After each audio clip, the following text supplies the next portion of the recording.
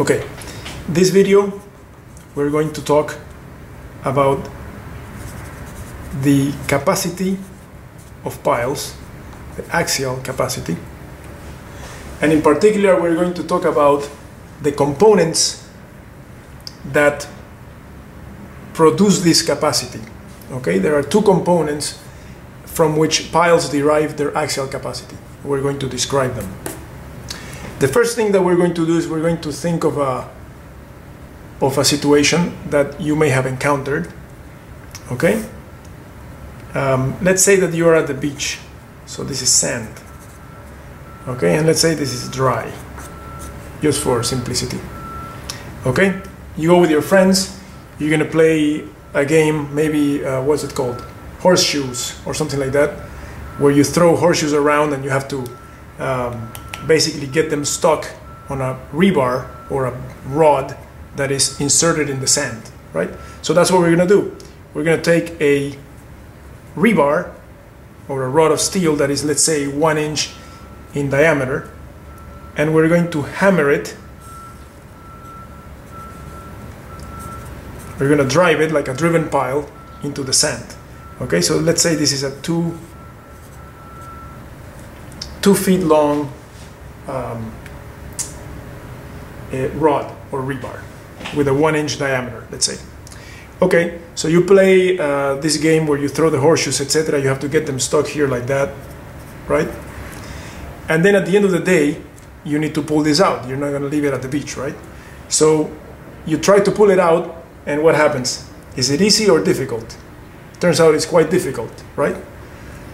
If you try to literally by hand pull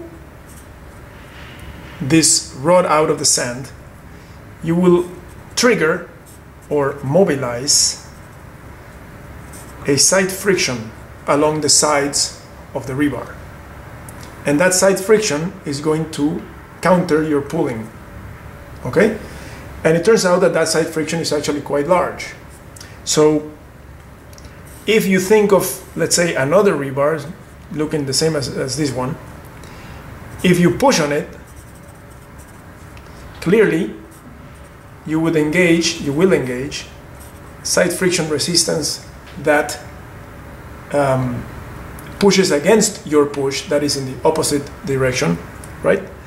But in this case, obviously, at the end, there's going to be an additional resistance, which is essentially a bearing, right? A bearing stress that develops at the end, okay, on the end of the pile, or at the end of the rod or rebar. We call this QE prime, okay? So the reason I gave you this example at the beach with the horseshoes, etc., is to give you some kind of something that you may be used to or have seen before, and to give you the notion, or to teach you the notion, that the side friction resistance mobilizes or is triggered or emerges when we pull or push the, let's call it pile, because it is a pile, right? The pile either out of the ground, or trying to get it out of the ground, or pushing it into the ground, okay? In this case, there is no end bearing because the pile is being pulled. There's no reason for any stress to develop here. So this is gone. But in this case, where we actually apply a load that is vertically directed axially down, right, downwards, then there is a development of this end bearing resistance. Great. So right here, you can see the two components. Remember, we said that there were two components.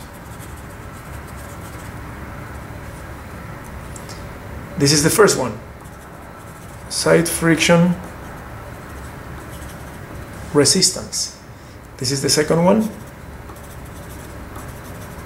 end bearing resistance.